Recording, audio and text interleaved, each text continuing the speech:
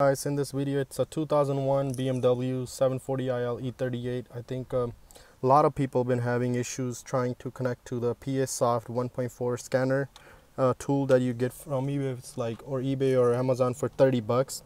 So this tool came in and then I tried connecting it. Since I did a LS swap, so I don't have the 20 pin connector inside of the hood anymore, so I wanted to connect to the IKE because I wanted to change some sort of settings with the temperature gauge, the way it operates with the new engine, with the Chevy engine that I have. But this should work, I think, with the regular cars too. You may not be able to scan some of the modules.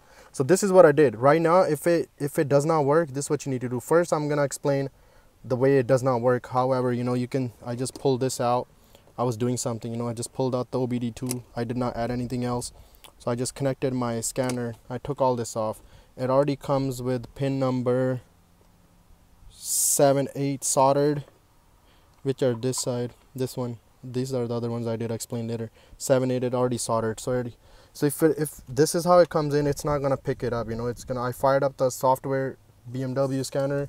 I will turn on my car. To ignition 2. So it's ignition 2. Watch, you guys gonna see it's gonna fail. It's not gonna connect. See, hardware not ready. Or if you try to do scan, it's gonna say hardware not ready. Okay? Or if you go to scanner, hardware not ready. But there's a way around it. There's a way around it. I'm gonna let my niece hold my laptop. So let me turn this off. So if you guys, so what I did is I ran this wire behind the white connector, pin number 1, which is a white and purple wire, in reference to Todd Smith's video. I watched his videos. He has helped me out a lot with my swap. I watched his videos and then I ran a wire. As you can see, this red wire it's spliced into the, let me see if I can show you guys, pull it out.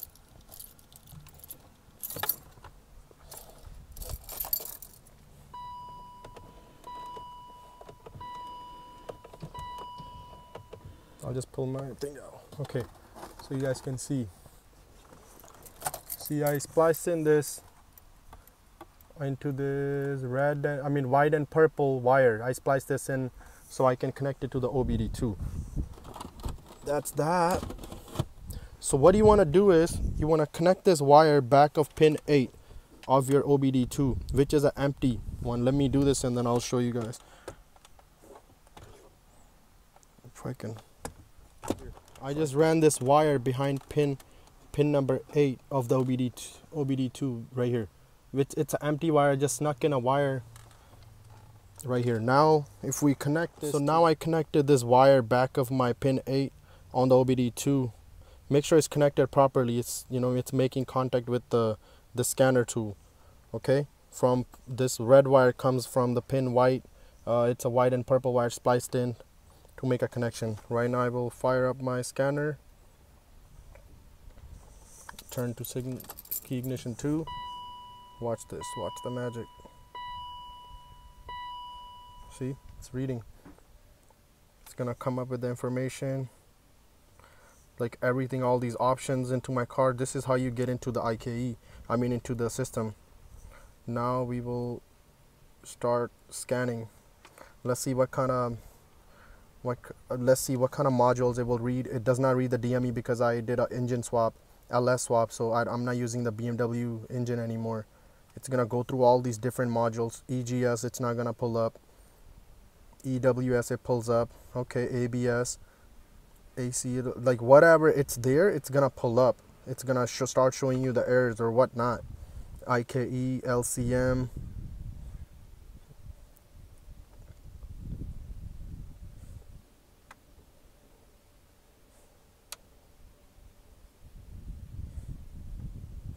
Everything that it needs, like it will start pull up.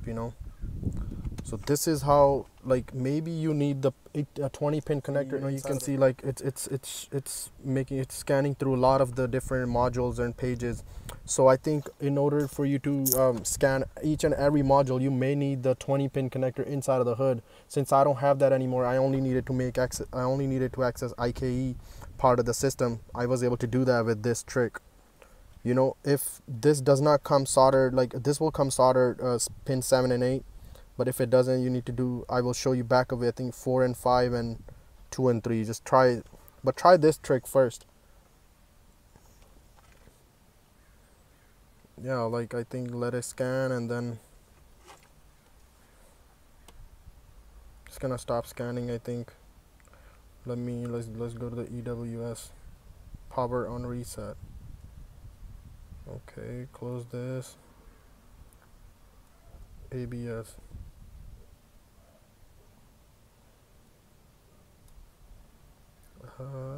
IKE.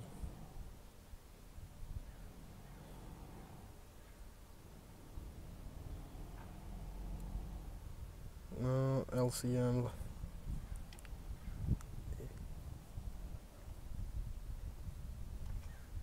All this stuff will start coming up.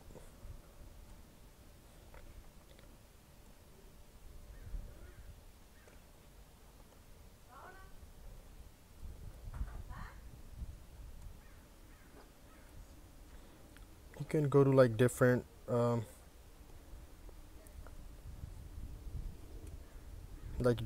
monitors of the thing.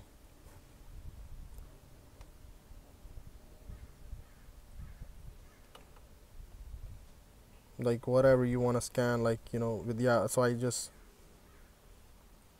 stopped the sensor. Yeah, so this is how you scan things, you know. This is, hopefully it helps out somebody. Yeah, that's all, guys. Like, I will go to the IKE. If I go to units, so this is how you, if you want to make changes to something, you go to units and then select whichever one, IKE, and then I'm then click on reprogramming. No. Coding data, and then recoding.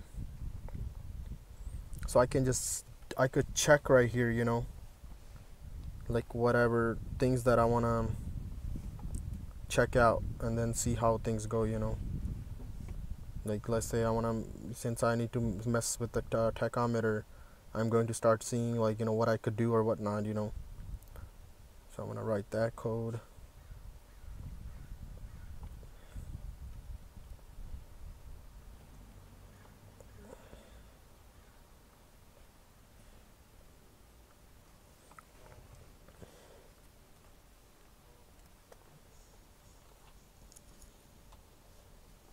Just takes a little bit of time. See, then your car will kind of reset or whatnot.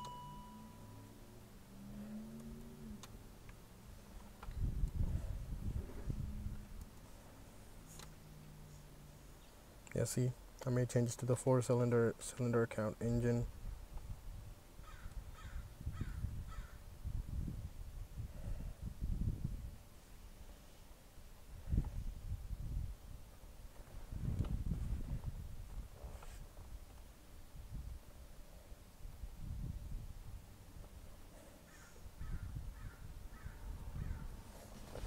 Change it back to the thing. You can do a lot of things in this program. But yeah, this is all, guys. Thank you. Hopefully it helps out somebody.